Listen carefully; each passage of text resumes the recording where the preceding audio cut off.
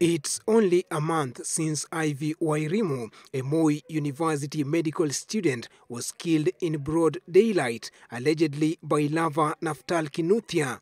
Ivy is one of the more than 40 women killed in the past 5 months in the country, and now women legislators under the auspices of Empress, a women group umbrella, are saying enough is enough. 40 women is such a huge number. If it was a national disaster, by now we would have had the president speak about it. We've had the CS Interior, which is really the national security, speak about it. Tunaangazia na kuzungumzia kwa niaba ya Carol Mwatha ambaye aliweza kuuawa kwa njia tatanishi sana. Tunazungumzia pia dada yetu Sharon Otieno ambaye alikuwa mjamzito na kuweza kuuawa, kupoteza uhai wake na pia uhai wa kiumbe kilichokuwa ndani.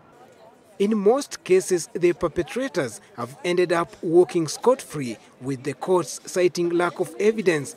But Gender Chief Administrative Secretary Rachel Shebesh expressed her disappointment in the government's inability to implement rules to curb gender-based violence. We have been at pains to ask the police to return the gender desks that were put in place immediately after the Sexual Offences Act was passed.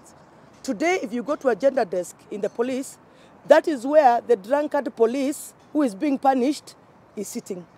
We want our courts to set special courts so that these matters can be heard within the shortest time possible.